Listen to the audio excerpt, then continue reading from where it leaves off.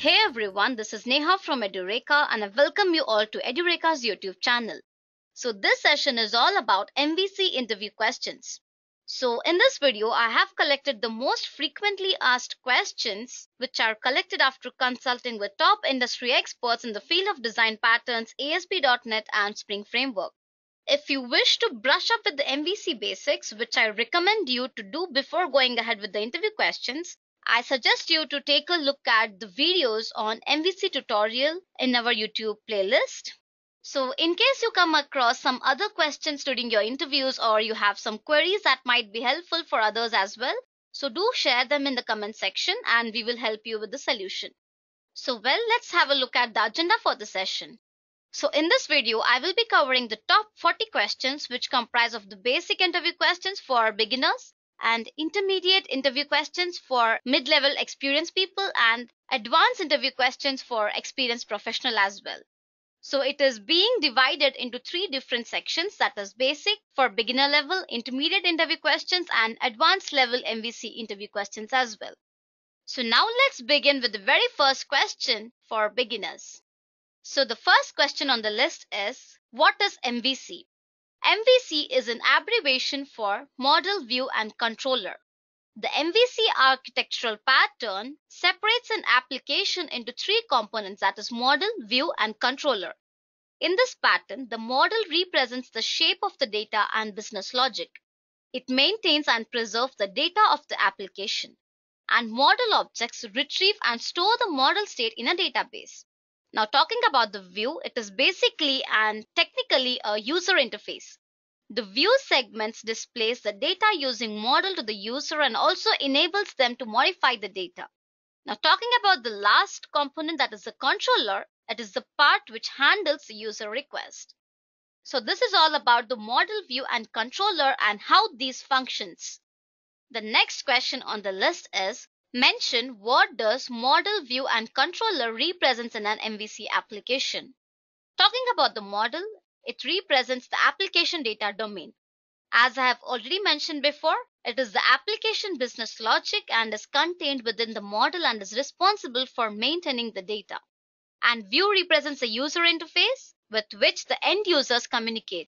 In short, all the user interface logic is contained within the view. And now talking about the controller, it answers to the user's actions. Based on the user actions, the respective controller responds within the model and chooses a view to render that display the user interface. The user input logic is contained within the controller. So these are the functionalities of model, view and controller, and you can see in this picture. The next question that we have on the list is, list out a few different return types of a controller action method. As like every other component has its own return type, even controller action also has its return types. So I'm going to name a few of them. First, view result. Next, JavaScript result, redirect result, JSON result and content result. So these are the different return types of a controller action method. Now let's move ahead and take a look at the next question. The next question that we have is, what are the advantages of MVC? MVC have a wide range of advantages. Now let me name a few of the advantages and tell you how these actually benefit the model, view, controller pattern. The first one is multiple view support. Because of the separation of the model from the view, the user interface can display multiple views of the same data and at the same time. Next, change in accommodation. User interfaces tend to change more frequently than business rules. The next advantage is SOC, that is separation of concerns. Separation of concerns is one of the core advantages of ASP.NET MVC. And the MVC framework provides a clean separation of user interface, business logic, model or data. Next, more control. This again comes in respect to ASP.NET MVC framework, and that provides more control over HTML, JavaScript and CSS than the traditional web forms. Next is testability. The framework provides better testability of the web application and good support for the test-driven development too. The next one is lightweight. MVC framework doesn't use view state, and that reduces the bandwidth of the request to an extent. So these are the various advantages of MVC, and that's the reason MVC is one of the most popular pattern that is widely being used in case of JavaScript, ASP.NET and Spring as well. Next question is, explain the role of components that is presentation, abstraction and control in MVC. So presentation is basically the usual representation of a specific abstraction within the application. Talking about the abstraction, it is the business domain functionality within the application. And control is the component that keeps the consistency between the abstraction within the system and the presentation to the user. It is also used to communicate with other controls within the system. Next question is, how to maintain session in MVC. So it is very simple because session can be maintained in MVC by three ways, that is stem data, view data and view bag. So moving further in the session, you will also understand what is view data, what is view bag, and what is the difference between them, and what is stem data as well. Next is, what is MVC application lifecycle? So now let me tell you what it is. So any web application has two main execution steps. First, understanding the request. And next, depending on the type of the request, you have to send out an appropriate response. And MVC application lifecycle has two main phases. First, creating the request object, and second, sending the response to the browser. So if you have to create the object, that is a request object, it basically includes four main steps. First, you have to fill the root, then fetch the root, then you have to create the request context, and then the controller instance will be created. After this, you have to send the response back. Very simple. The next question is, what does the MVC pattern define with the three logical layers? The MVC model web applications with three different layers. That is the business layer, which is a model logic, the display layer, which is the view logic, and the input control, which implies the controller logic. So the model is a part of the application which only handles the logic for the application data. Regularly, the model object retrieves the data from a database, and the view is a part of the application which takes care of the display of the data. Most often, the views are created from the model data, although there are other more complicated methods of creating views. And the controller, as the name implies, is a part of the application that handles the user interaction. So these are the three different logical layers that MVC model defines the web applications. Talking about the next question, it is, what is Spring MVC? It is a Java framework which is used to build the web applications. And that also follows model view controller design pattern. Not just that, it also implements all the basic features of the core Spring framework like inversion of control, dependency injection, etc. Spring MVC provides a dignified solution to use MVC in the Spring framework with the help of a dispatcher servlet. In this case, dispatcher servlet is a class that receives the incoming request and maps it to the right resource such as controller, model and views. So that is all about what is Spring MVC. Next question is, what is ASP.NET MVC? This is also a web application framework. It is lightweight and highly testable framework. MVC separates an application into three components again, that is model, view and controller. It's just that MVC is being used in different ways for Spring and ASP.NET. Next question is, what is MVC routing? So this comes under ASP.NET only, and the URLs in the ASP.NET MVC are mapped to the action methods and controller instead of physical files in a system. In order to accurately map the action methods and the controllers to URLs, the routing engine forms the appropriate routes. Using this, the controller can handle the specific request. So first, the request is being sent to the routing engines, and then across the routes, it is sent to the controller where the controller can handle the specific request. I hope you got this. Next, what are the filters? Sometimes what happens, we want to execute some logic either before the execution of the action method or after the execution. In such kind of scenarios, we can use action filters. And filters define the logic which is executed before or after the execution of the action method. Action filters are attributes which we can apply to the action methods. So we have some types of filters. For example, you have authorization filters that implements I authorization filter, and you have action filter, you have result and exception filter as well. And these are being used for separate implementations for action, for I result, for I exception, etc. Next, what is a partial view in MVC?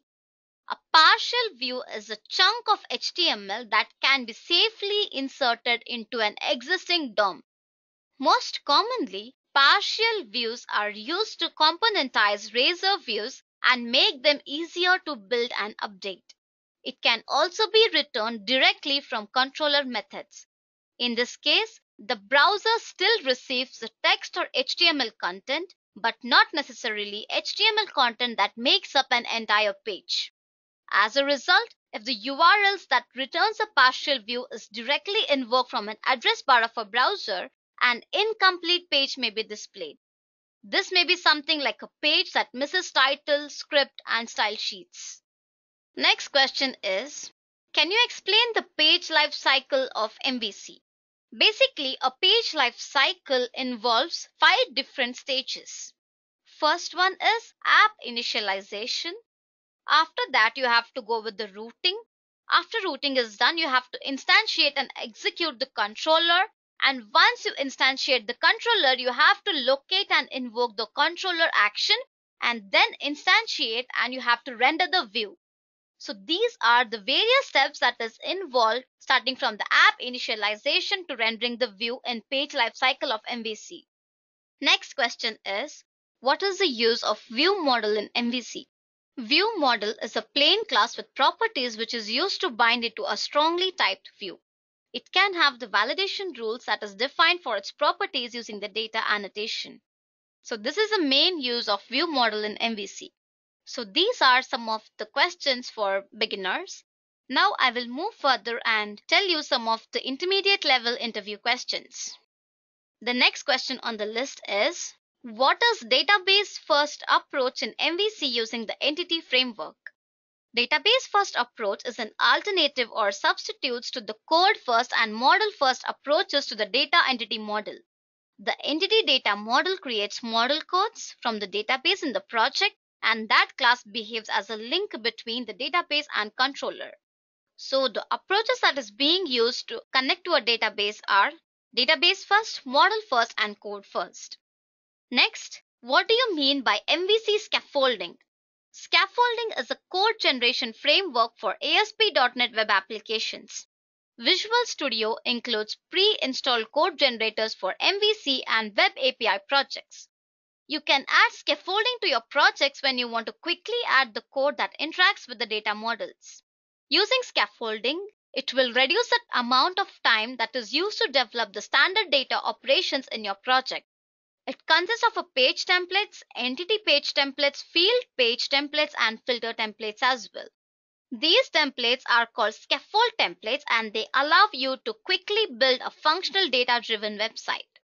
The next question is, explain the concept of Razor in ASP.NET MVC. ASP.NET MVC has always supported the concept of view engines, which are the pluggable modules that implement different template syntax options. The default view engine for ASP.NET MVC uses the same .aspx and .aspcx master file templates as ASP.NET Web Forms. Other popular ASP.NET MVC view engines are Spark and NHAML. And Razor is a new engine which was introduced by MVC version 3. Next question is, explain the concept of default root in MVC. The default ASP.NET MVC project templates add a generic root that uses this URL convention to break the URL for a given request into 3 name segments, that is controller, action, and ID. And you have to write it in this pattern. And this root pattern is registered via a call to the MapReduce extension method of root collection. The next question on the list is, what is get and post action types? Get is used to request data from a specified resource. With all the get requests, we can pass the URL which is compulsory. However, it can take up the following overloads. Next, post action type. The post is used to submit the data to be processed to a specific resource. With all the post requests, we can pass the URL and the data which is essential. However, it can also take up many overloads as well. Next, how does view data differ from view bag in MVC? So basically, view data is used to pass the data from a controller to a view.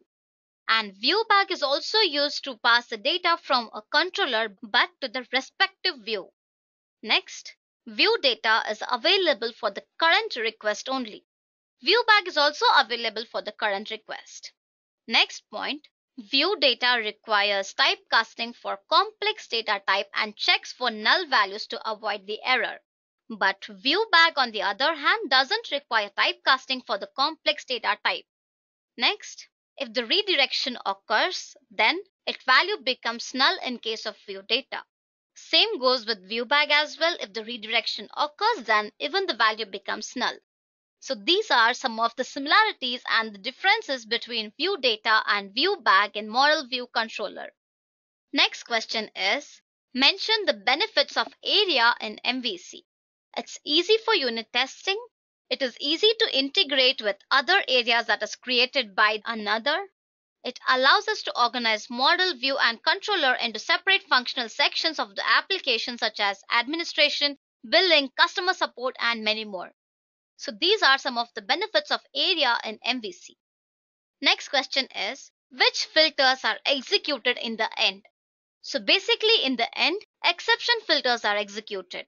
Why? Because first you have to authorize a request, so authorization filter will be executed first and then the action filter, and then you have to implement the result filter and finally the exception filter. So if there are any exceptions or errors, then it will be handled, and that is the reason it is executed in the end. Next, what are the two ways of adding constraints to a route? The two methods of adding a constraint to a route is by using regular expression and by using an object that implements iRoute constraint interface. The next question on the list is how to implement validation in MVC. We can easily implement validation in MVC by using the validators that are defined in the system component model data annotations namespace. So there are different types of validators like required, data type, range, and string length. So mention the two instances where routing is not implemented or required.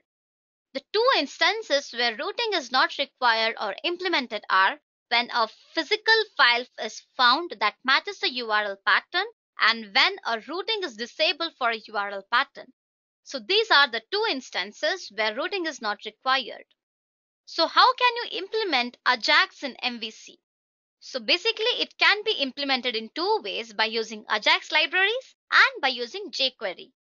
If you wish to know what is jQuery, you can check out the jQuery tutorial in our YouTube playlist. Next, what is the use of keep and peek in temp data? Once temp data is read in the current request, it is not available in the subsequent request. If we want temp data to be read and also available in the subsequent request, then after reading we need to call the keep method. So you can see in the below code.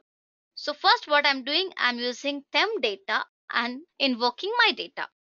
So once I read this in the current request, it is not available for the next subsequent request. So if I want to keep it, I should use the keep method and then write it in this format.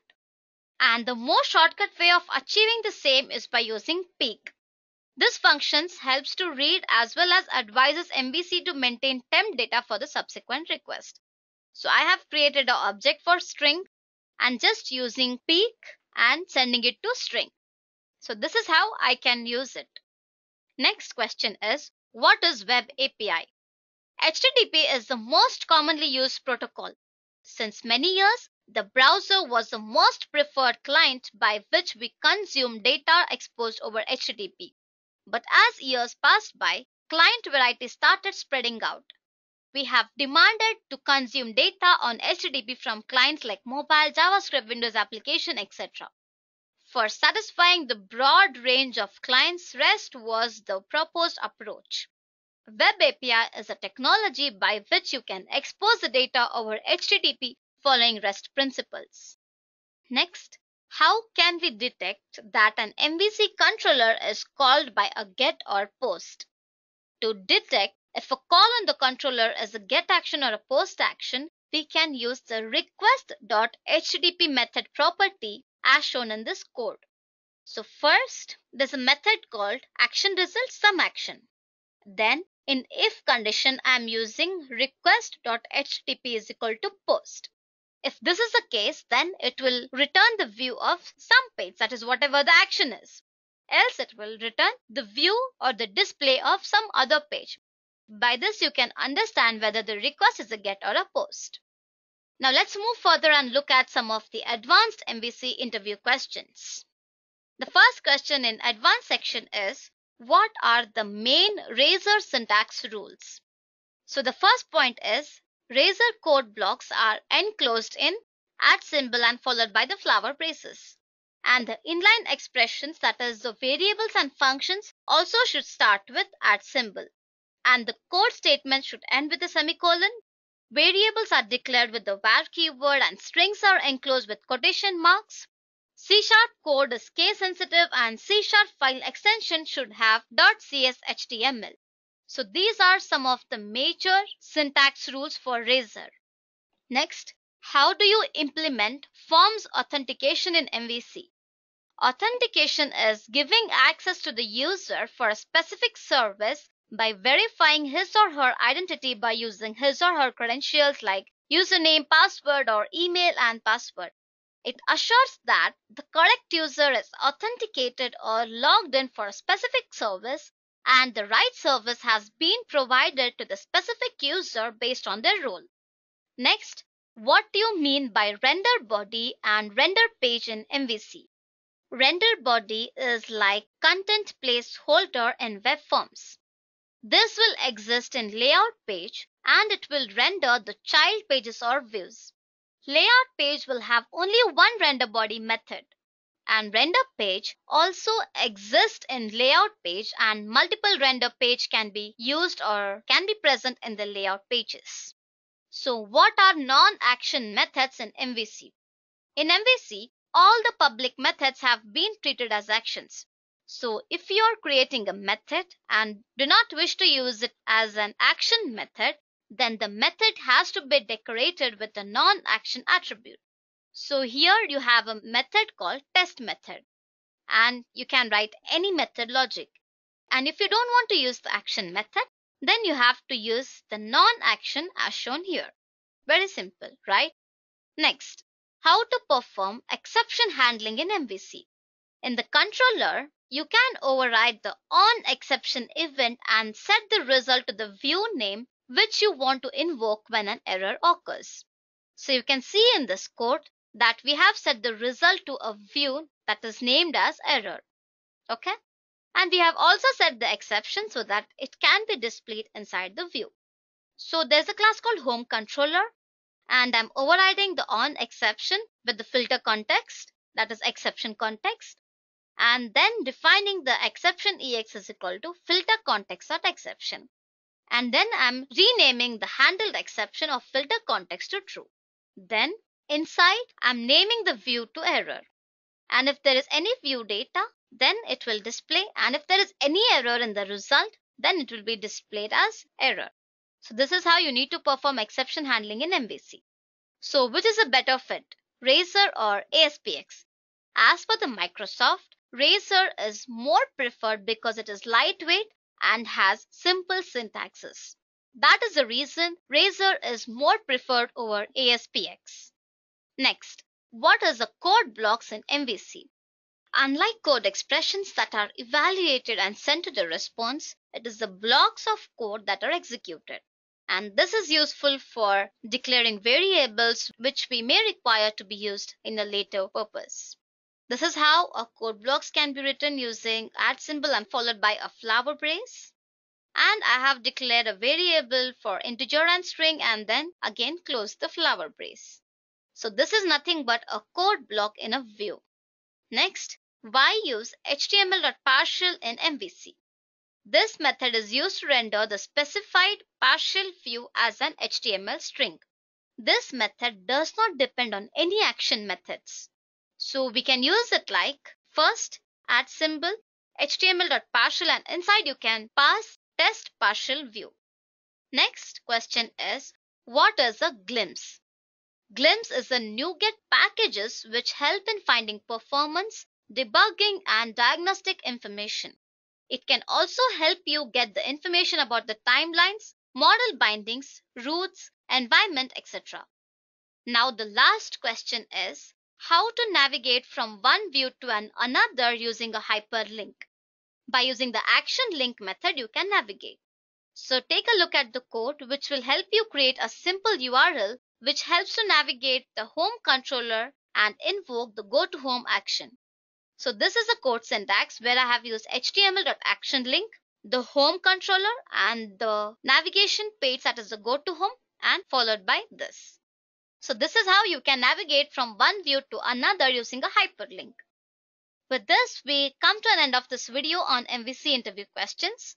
I hoped it helped in adding up your knowledge and I wish you all the best for your interview. If you have any queries, you can comment in the comment section below and we will reply back to you at the earliest. Thank you for attending this session. Have a nice day. I hope you have enjoyed listening to this video. Please be kind enough to like it and you can comment any of your doubts and queries and we will reply them at the earliest. Do look out for more videos in our playlist and subscribe to Edureka channel to learn more. Happy learning!